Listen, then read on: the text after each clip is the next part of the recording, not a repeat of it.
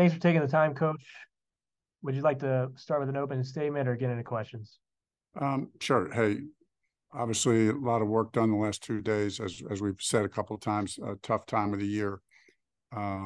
Excited about the team we're putting together. Still a little bit of work left to do, but I'm sure we'll see some of these guys back. But, we're heading in the right direction. Open it up from there.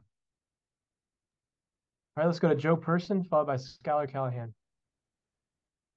Frank, what went into the decision to waive Matt, excuse me, and what are the chances he comes back on practice squad? Yeah, we're happy with the progress that Matt made. There's, as we've talked about, really the whole off season, there's a lot of complexities, a lot of moving parts to putting together a roster, right? Everybody understands that the sole motivation is to do what's best for the team. We're trying to get as many players on the roster and in that locker room, on the 53 and on the practice squad as we can, that can help us win this year. So those are tough decisions. I would hope, I don't mind saying I would love to get Matt back. We think he's done very well. Like to see him continue to progress. Hey, Frank, you guys keeping five tight ends may have surprised a few people. What do you like about that room and as a whole? What are you looking to see something from one or two of those guys to maybe trim that room down, or you intend to go in with five? We like that room. It's funny. As this whole off season and training camp, I keep telling those guys that whenever I talk to the tight ends, I said, listen, man, guys, I mean, this is a good room. The way you guys complement each other. So, so we'll see. We may make a move here, but I think we're going to try. I think we'll end up trying to keep these guys around. We really like this room. All right, let's go to Jeff Hawkins. Hey, Coach. One day after final cut, what is your impression of the Falcons roster? And with questions with their secondary, is this a good opponent for Bryce to debut with?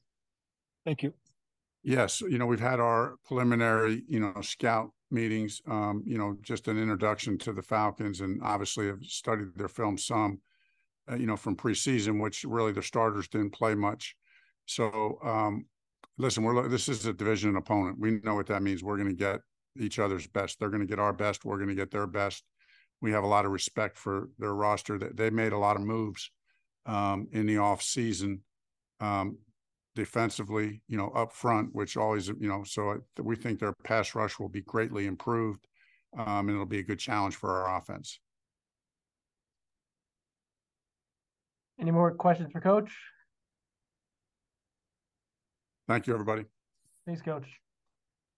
I've got another one.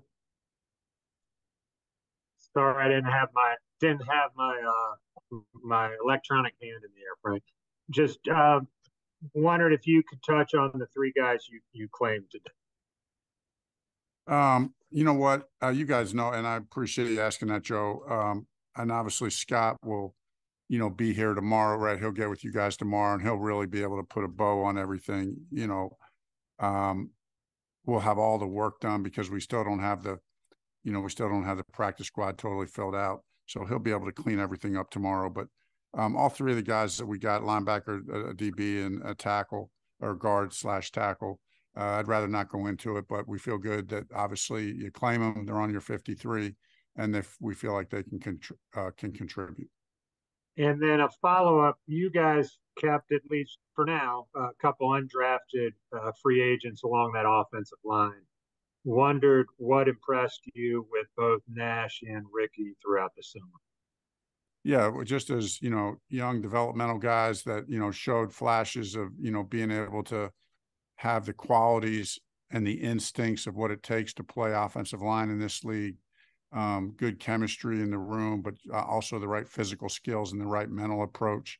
So, it's and good. We got a young quarterback. Good to develop some young linemen with him and get the depth we need. So excited about those two players. Hey, Coach, I just want to ask you, I know you've got a young quarterback as your starter right now, but what is your philosophy as far as trying to have another younger guy versus a veteran guy to develop behind Bryce?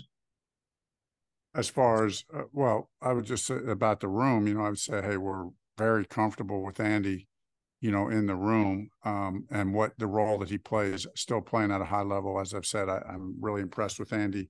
The chemistry in the room is perfect. And then, Matt's been our young guy. We'll see how it all plays out, but, certainly like the idea of continuing to develop a young quarterback. He's progressed this offseason. What are a couple of areas that you can pick out that you've seen that he's really stepped up a little bit from what you saw on film from last year? I just think it's incremental improvements in every area. I really think, that's really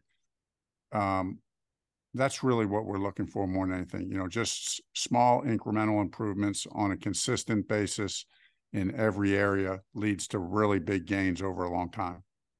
Okay. Appreciate it. Thanks. Thanks, Dave. All right, let's go to Joe and finish with Mike K.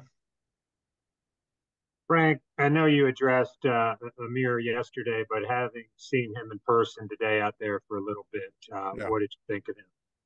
Yeah, looked good. Fielded the ball well, caught it well. You could see the route runner in him. You could see the route runner in him. You could see the instincts that he has. So excited to get to know him more. Frank, as an offensive coach, how important is that return game to you guys, and why was that such a priority here? I guess these last couple of days between bringing in the wide receiver and bringing in the corner who can return punts.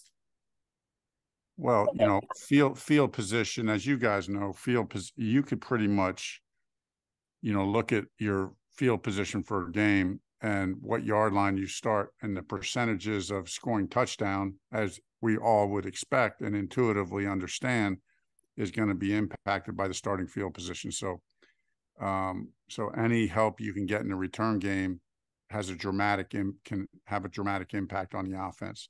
Secondly, when you have when you do what we did to get Bryce, you want to have a good return game that help set the whole team up, but really help set your new young quarterback out. So we think that's a big deal.